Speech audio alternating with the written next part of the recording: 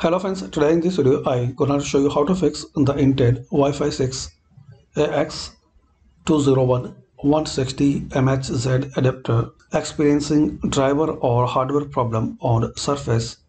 So firstly guys, click on Start, then search Device Manager, open Device Manager. Now here expand network adapters. Now right click on your network connection, then update driver.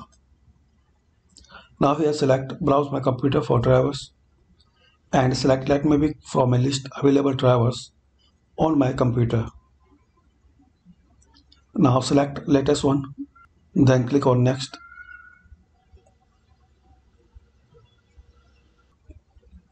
Now guys, once you done, click on close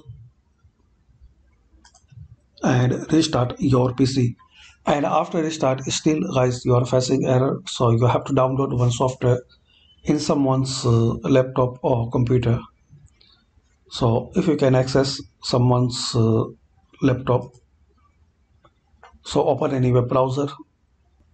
Now search this text, download drivers and firmware for Surface, and click on this first link. Now guys, scroll down and here select manual process.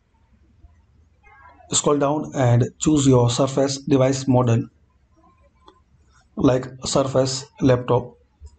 And here guys, you will see Surface model and link Surface Laptop Studios, Surface Laptop Go and another system.